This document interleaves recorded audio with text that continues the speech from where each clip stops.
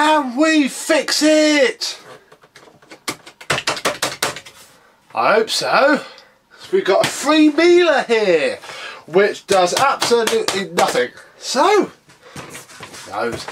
let's have a look.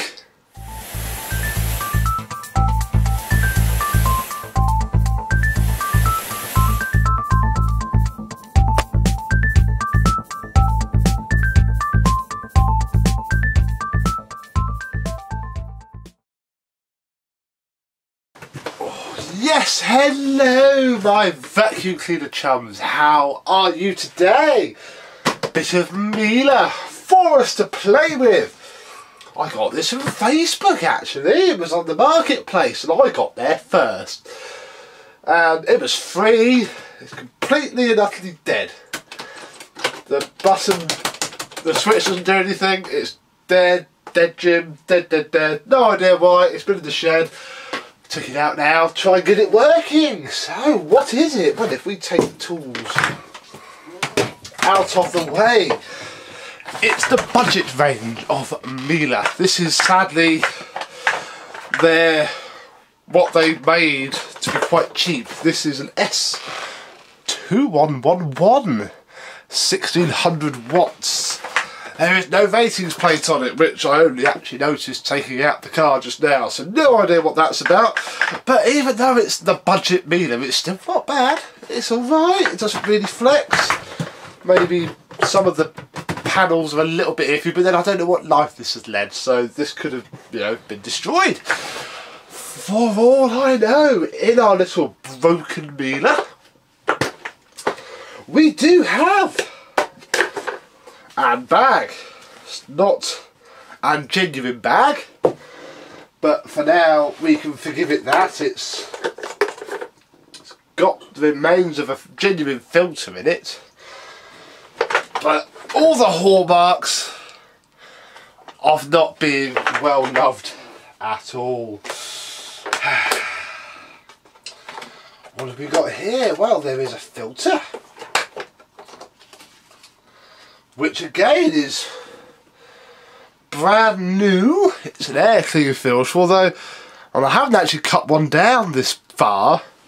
In fact, one would say it's actually been cut down a little bit too far because it's coming apart. Look, all the layers of the filter. This is probably how manufacturers conjure up the stupid blurbs they do. Oh look, it's got 1, 2, 3, 4, 5, 6. Oh, it's got 7-layer filtration. Bugger off. It's got a filter which is the wrong size, but don't really care about that for now. There's all 8 layers. Look, there's a post diffuser there as well. This is how they do it, folks. So, one disgusting, dirty, horrible, well used, well abused vacuum cleaner. What else have we got? Well, we have these tools. Now this confused the heck out of me when I first got it because the poles were together. And I tried to collapse said poles and couldn't. And that's because they are two separate non-extendable poles, obviously for this budget machine, which is fair enough. This is the clip to store the wands. So, in fact, as it was when I turned the camera on, you can park. No, you can't. Really? Okay, no, you can't park it if the wands are together because it sits at the back. The idea, obviously, maybe that's why. No, that's a silly idea. You can't actually do it because the wand hits the machine. But the idea is you can collapse the wands and have a bit of a shorter space, which would be a great idea if, and it's probably a combination of these being so worn, but they don't clip on. They just sort of sit there and very easily fall off.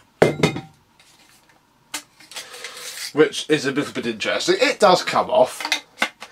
Yeah, that one's to say, they're just so ruddy loose. It's a little bit rubbish. I might lose that and pretend it never existed, because I mind, I can't, because this will be sold. This was obtained to hopefully fix up, do up and sell. And obviously if I hand it over to the owner and then the one falls off, it's just going to not look very good. So we'll lose that. We has the tool holder. Now again, when I got this, I only had the one tool, which is the cheaper, nastier dusting brush. The S5s and the higher end ones come with a lovely horsehair style. This is just plastic, but it's got a tool holder. I did manage to find two. They're not genuine. I thought I had some genuine Miele tools, but it seems I don't.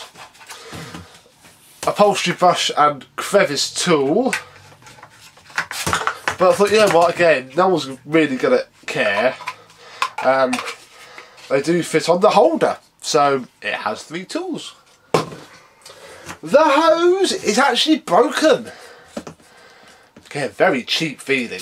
But it's missing one of its clips. But that doesn't actually seem to bother it too much. And again, I mean, I don't have it to, you know, try and glue it back on, and I'm not buying a new hose. I think again, this might just be a shh. Didn't happen. In fact, I could. The hose is the same both ends, look.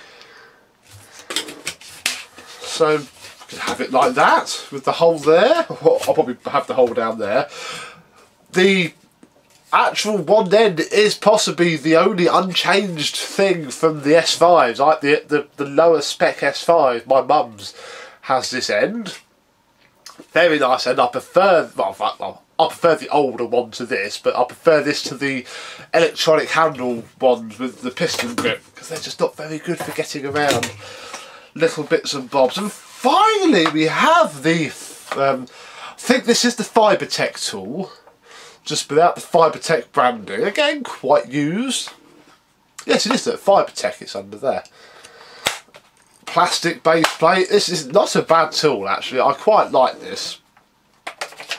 When we used it on the Amazon Basic Cleaner, I've used it downstairs with Mum's. It's quite a nice forehead. It doesn't rust, unlike the metal base plate Miele tools always seem to do, which is an added bonus, I shall be honest.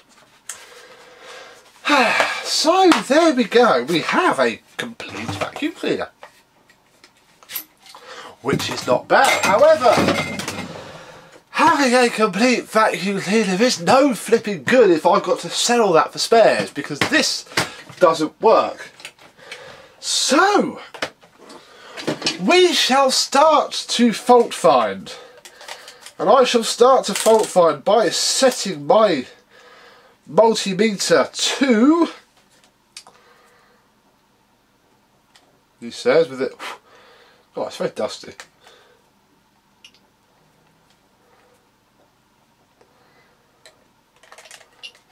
Well, it should be set to continuity, but it's not being very continuous. This isn't a good multimeter, I don't think. So we shall find a different way to check the fuse. I have here, which you haven't seen yet, and wait for one, a Panasonic MCE 42N.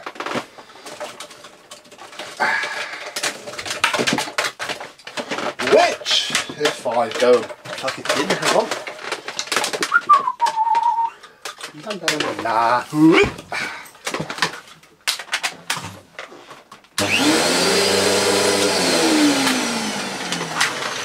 Works very well indeed. So we have ourselves, oh, where's my screwdriver?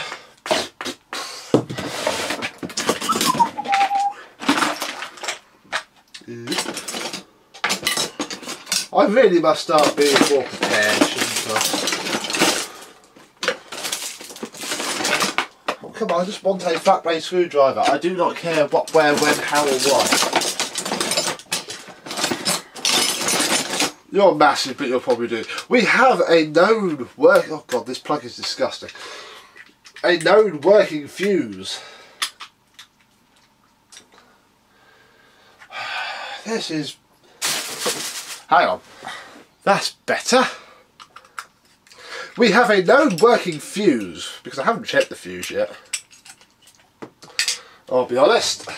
So obviously I like to do all this on video. There's no point in me spending half an hour playing with it at home and then showing it working. Where's the fun in that? So we should take out the Bussmann 13 amp fuse, fit it into the glorious, if not completely date irrelevant MK plug, which I've been told I can have off of this modern Panasonic when I refurbish it, for the person who I'm refurbishing it to.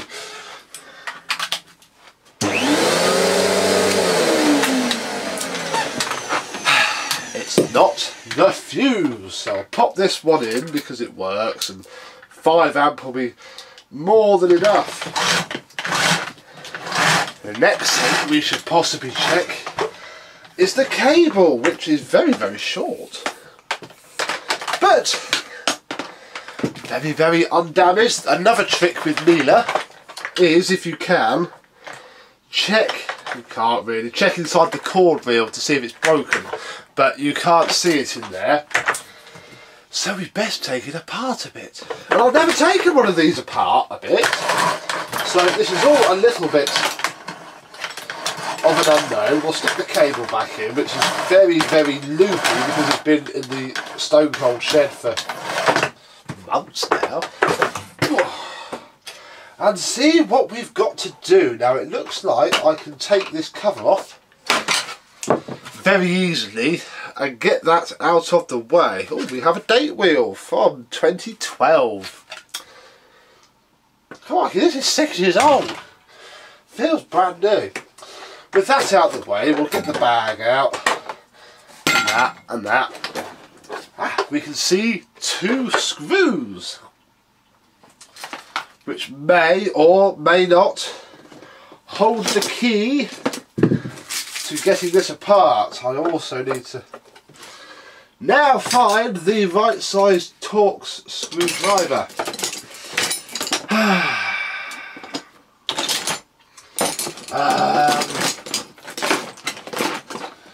Oh God, bear with me again. It's not one of my lovely long ones, but I don't appear to have one of my lovely long ones on me, so it's a little bit pointless to worry, but it does just about fit. I think I last used the long one that fits these in the car, because obviously French cars seem to like these silly Torx screws as well, and I think I left it in the shed. So we'll find it, we'll get them back in if needed. Not quite sure where to go from here though, folks. Hang on.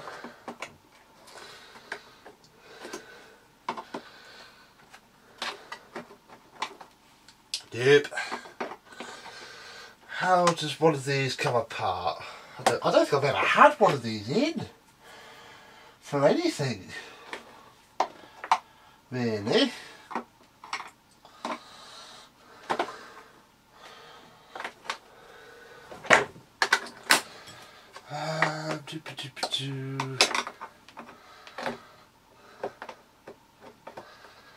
Nope.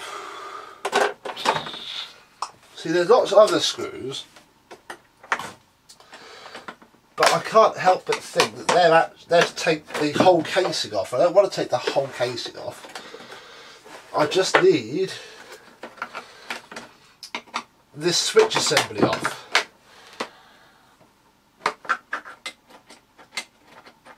There is the switch itself.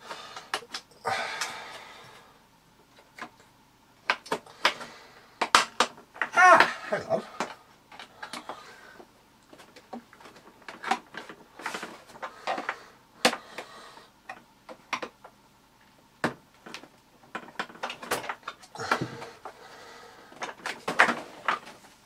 Nope. Nope. Oh, see, this is why I don't do strip downs on air very much, unless I've done a couple before. I know exactly what to do, because it's just basically me going, quite a lot. which is not much fun. So, let me pause and get these off and come back. Haha! Gotta push these two tabs back, which you can actually get to just with the pedals on, although it is easy to pull the pedals out and then you can get it back. This is how the power control works. Look, it's like a sort of snake. The whole thing feels incredibly cheap. Right, now we have the switch assembly, which does just lever up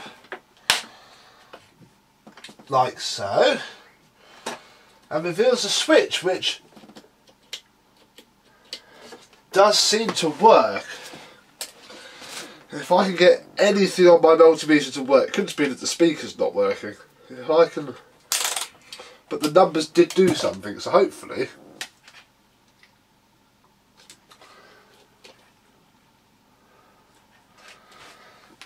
What's the ohms up there? I just want to check if it actually works. There's 162 and none. So it is not the switch. We're going to have to go a bit deeper, folks, I think. Alright, let's leave it up because there is a screw right in there. I don't know, will this screwdriver do them? That'd be handy. No, it's just too big. So we'd best get the whole casing apart and see what the problem actually is. So with 1, 2, 3, 4, 5, 6 screws are done, hopefully. A little bit more prodding and prying than should really be necessary from a Miele, I have to say. We might be able to release it, or at least release the top housing from the lower. God, this isn't as nice as the S5 or the S7. Even the S7 came apart at least easier, even if it wasn't easier construction. It was an easier, all the parts came apart better.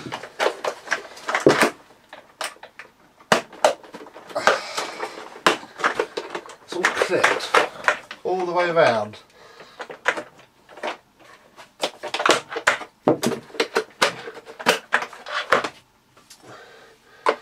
Definitely not missing any screws. Nope.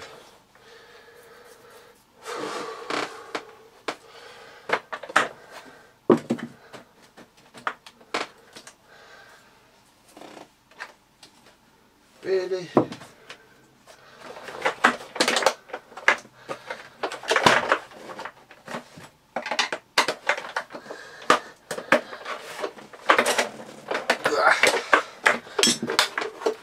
Like this. Ow! Ow! Oh my ow! What is going on? Have I missed a screw? No, that's just where it's dropped into its hole.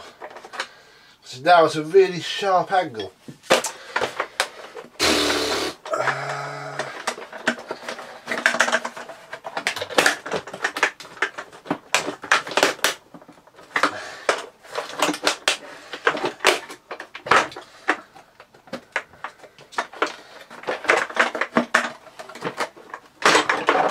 Not easy at all. Ah, that's easy. That's easy. If I released a big massive clip, that seems to hold it all together. We have lift off. Wow, it was that big clip there. And now we can see the guts of this machine. Right here. That obviously should be like that. It's just popped off a little bit, which is fine. It can stay popped off.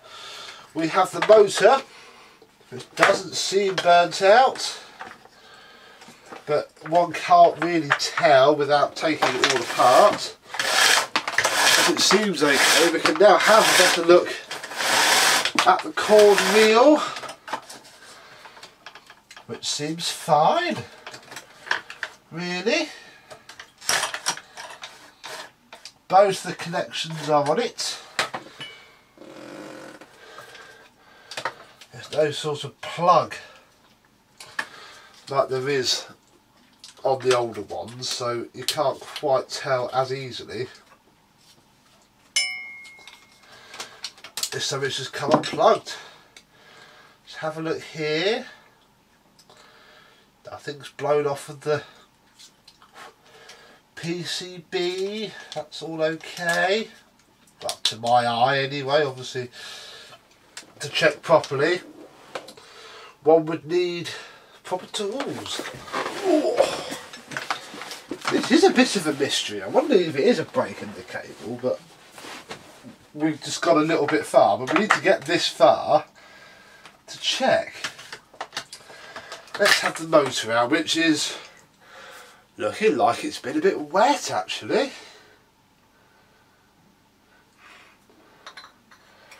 But seems okay, as in it spins. Rather not go tearing straight into the motor. Really. Both the wires on the back of the cable rewind.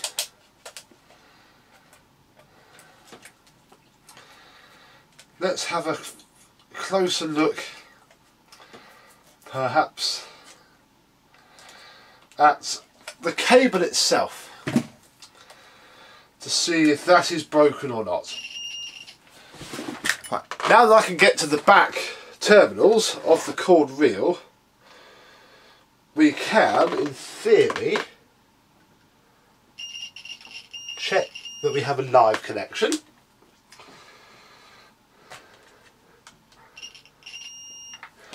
And a neutral. So there is nothing wrong with the cable itself.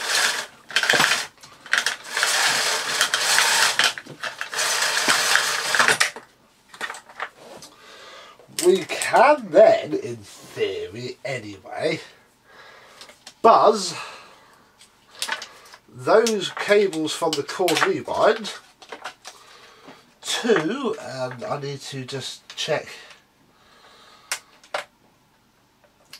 it's this one here.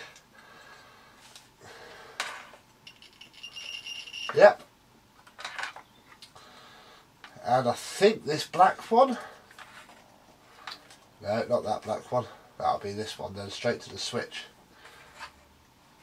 Yep.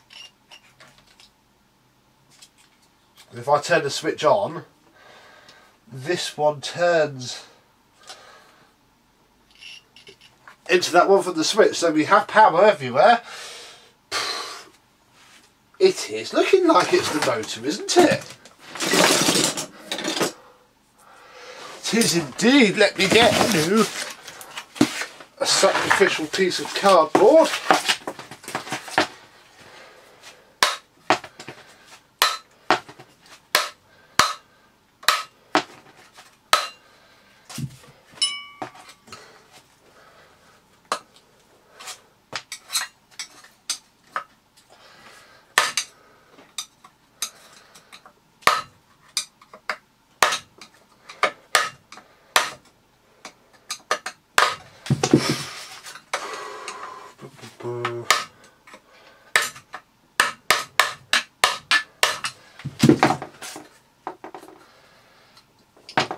And eventually, this screwdriver might be a little bit better.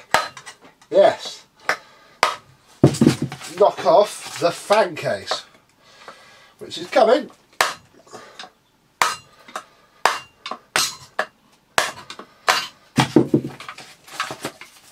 Come on, you bugger. There we go. Now we need to take off the fan, which I don't think I'm going to be able to do because I don't have my socket set on me. I wasn't quite expecting this.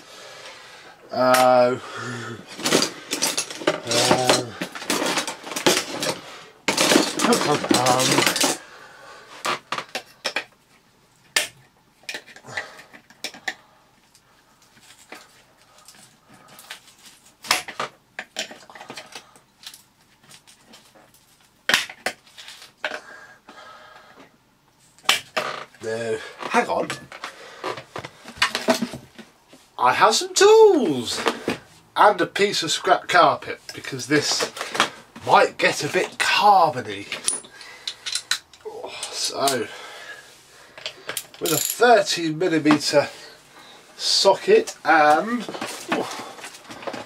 a cloth so I don't shred my hands on this fan, which I have done before on fans. That's much easier. So we have a nut, we have the spacer washer and the fan, which is going to need a washout. You can't really see that there, but it is very covered in rubbish. We then have another spacer mount and we can see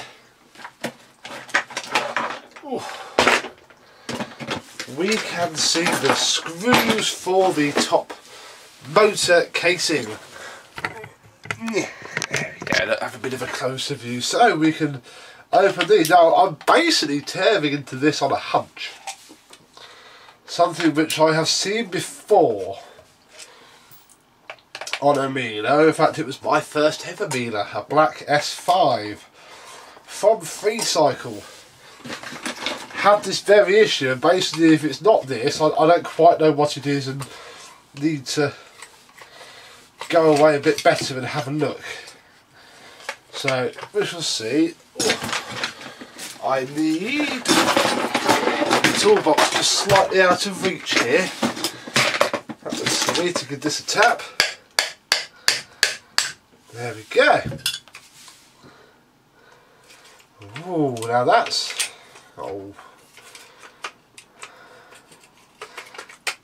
damn it. Right, I've moved everything. So I was hoping to see the carbon brushes in, but I can't. But they're okay. They're not perfect.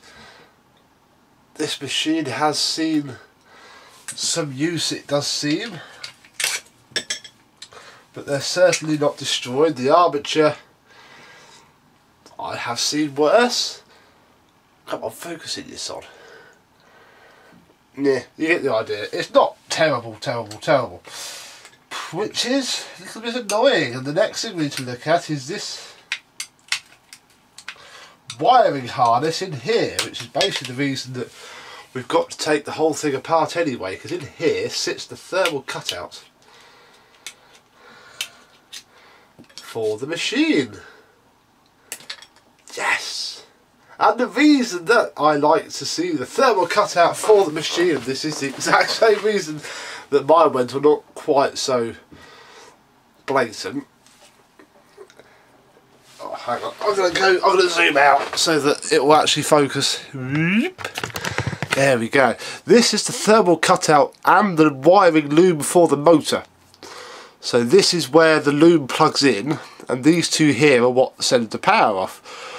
Not quite sure what that chap is, I'm sure someone can tell me. This chap is the thermal cutout that it all runs through, and if we look on the back, look, we can see a burn mark. Now when I had mine, the leg had completely blown off.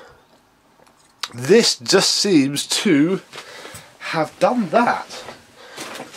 If I get a brush, and we'll give it a bit of a clean off. This is what happens when you use Miele's with pattern parts, bags, so they just can't cope at all. So what I'm hoping is that if we stick a little drop of solder on that leg, which is completely loose and not really connected at all, in fact, we'll probably bend it over, but we'll do it properly. I think I've got some solder on me. We'll solder that back on. Right. Soldering iron is on. You are zoomed right into here. Look at my massive finger. But this is the fan. It's going to need a good wash. This is not going to happen in this video. This video is purely just to get the thing working, really. To see the armature isn't bad. That's okay. The bearings are a touch dry, but they're okay.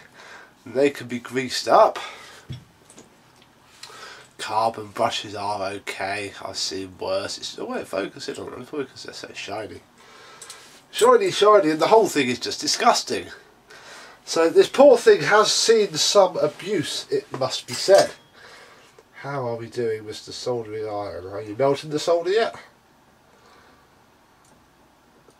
No, not yet. So we need to wait a little bit for that. And I'll come back when it's actually ready to go. Right, we have heat. So we'll warm this up. It had just blown a hole clean through the track for the PCB, which is interesting. So hopefully get some heat through it.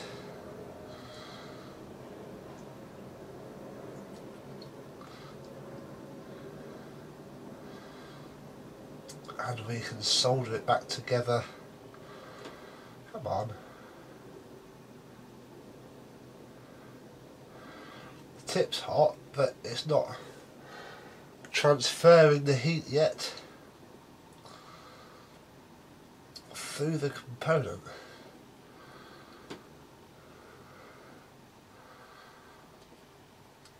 The solder isn't going to win any awards, but it doesn't flip it after, it's just got to work.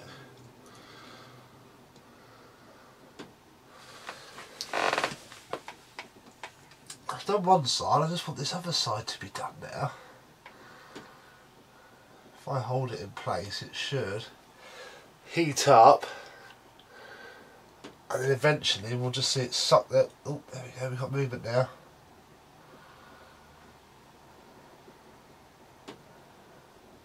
Just needs to suck the solder. There we go.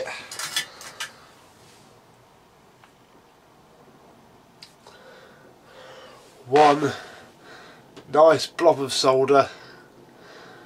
Well, I say nice. People who actually do solder are probably crying inside a little bit, but that is there.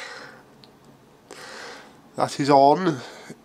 It sat on top rather than gone in, but hopefully it's made a connection with that little bit of silver there that has blown apart. Just unplug the iron. Put the solder back in there. It will do as a proof of concept, I'll be honest. Now this only goes back in here one way, so that's nice and simple.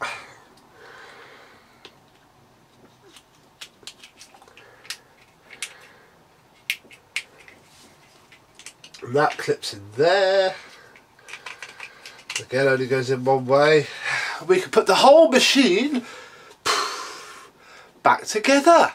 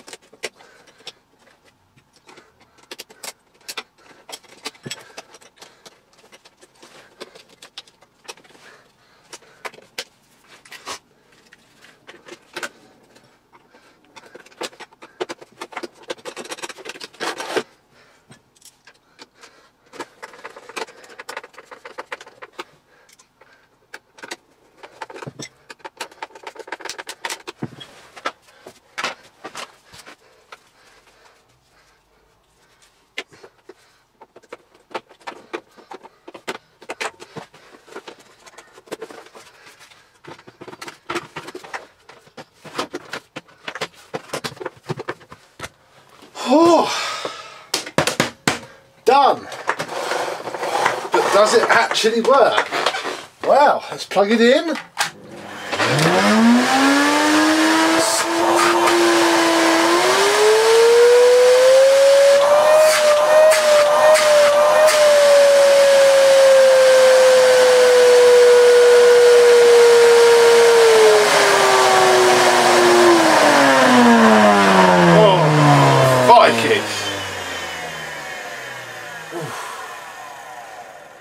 It works, but sounds absolutely terrible. That's that fan. It smells carbony, which are those carbon brushes. Oh, I don't know.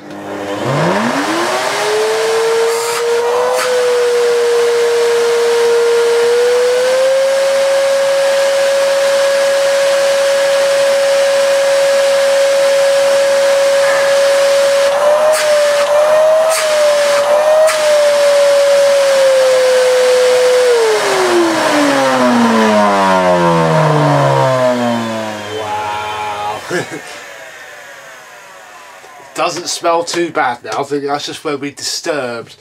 Although that armature will clean up well. It sounds flipping awful though. That'll be that fan. That could do well with a wash. Right, let's tidy up this rubbish. And we can go back to what we should have done at the beginning of the video and had a look at how it works, which isn't that great. The sand came out a little bit more than I was hoping for. So, whoops. But we have some roundabout mess down. I'm going to put these tools on the hose end because they are very much in the way. Up at the top. There we go. So that's how that should look. All nicey. We'll get a bit more cable out. And we'll stick it on max and see if it will suck this up without exploding. I'm going to put it somewhere where it's not in the way now because these ones are very tall.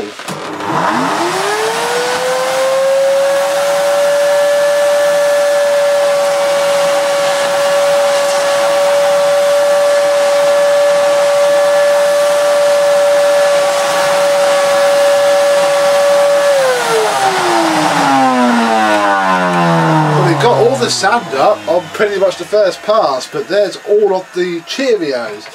Let's turn it down a little bit and see if it can pick those up without so being glued to the floor.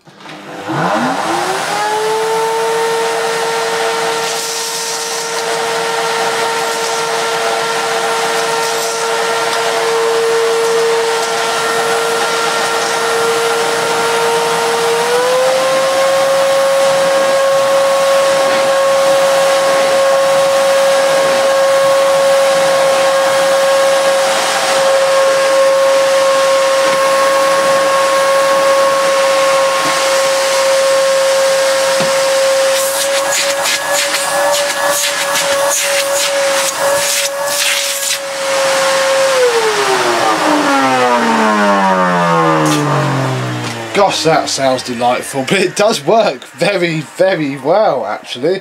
That's not bad at all. Not bad at all.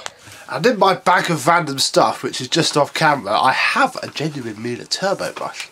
So let's just see what the airflow is like from min to max.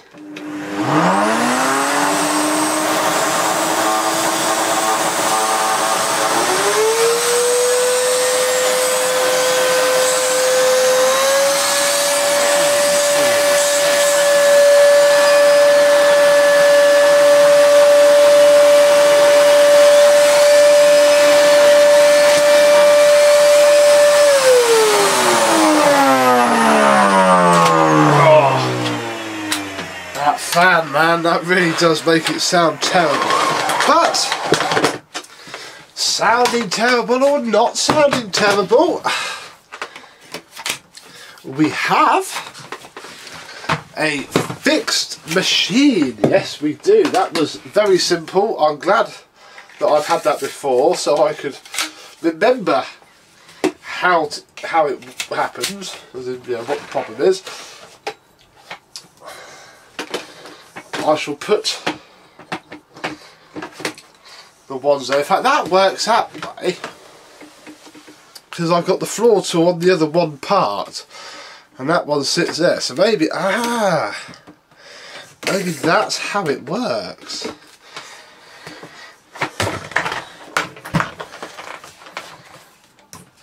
it is.